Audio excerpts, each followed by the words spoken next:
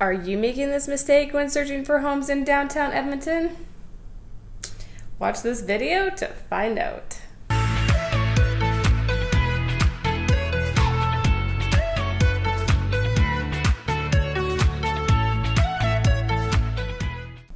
Hi, I'm Jenn McPhillamey, Real Estate Associate Realtor with YEG Pro Realty. Welcome to my Downtown Dwellers series, where I will be providing you with information and insight all about downtown Edmonton from a local downtown dweller's perspective. In this episode, you're going to find out if you're making this huge mistake when searching for homes in downtown Edmonton. Before we get started, go ahead and click the subscribe button and the little bell so you don't miss out on new videos posted weekly. So, unless you know the specific street you want to live on in downtown Edmonton, you could very well be making this big mistake when searching for homes in downtown Edmonton. So, I'll just get right to the point. The huge mistake when searching for homes in downtown Edmonton is you select only the downtown community. If you do this, you're actually limiting yourself to the small downtown core and other housing options. So, how do you fix this? Well, I recommend including the neighborhoods of Oliver, Boyle Street, Riverdale, and Rossdale. This will greatly open up your search, and you're more than likely going to find what you're looking for. When searching for a home in downtown Edmonton, it's also very important to know what types of homes are available in downtown, so you aren't looking for something that doesn't exist.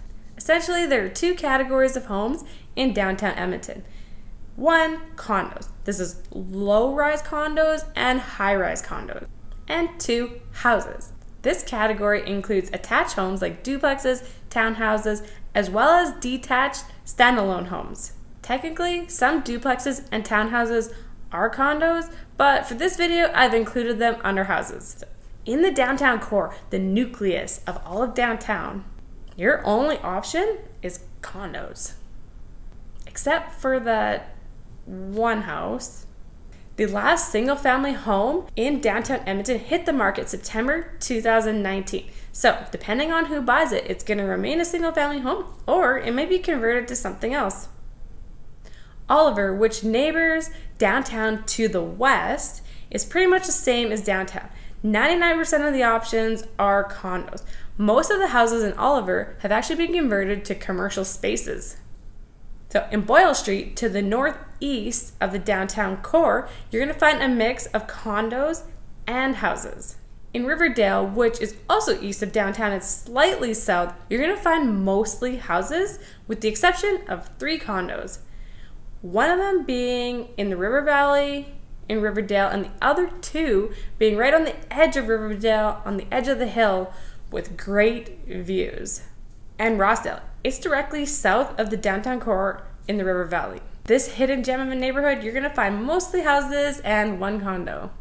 So, it's important to note that Edmonton's River Valley has some pretty steep hills. So, if you're going to get a home in Riverdale or Rossdale, you have to remember that when walking to downtown, you're going to have to climb pretty steep hills.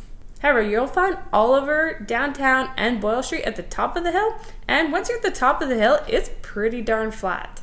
Your preference is a single-family house, then downtown and Oliver, definitely not for you. You're going to want to stick to Boyle Street, Riverdale, and Rossdale. But if a condo is up your alley, there's a variety of different types of layouts and styles to choose from in downtown and Oliver. If you check out my website, jennmcphillamey.com, it's a great tool to see what's available in these different downtown communities. Also, I'm always available to answer any questions you have about real estate. So stay tuned for my future videos. We're going to dive deeper into these communities.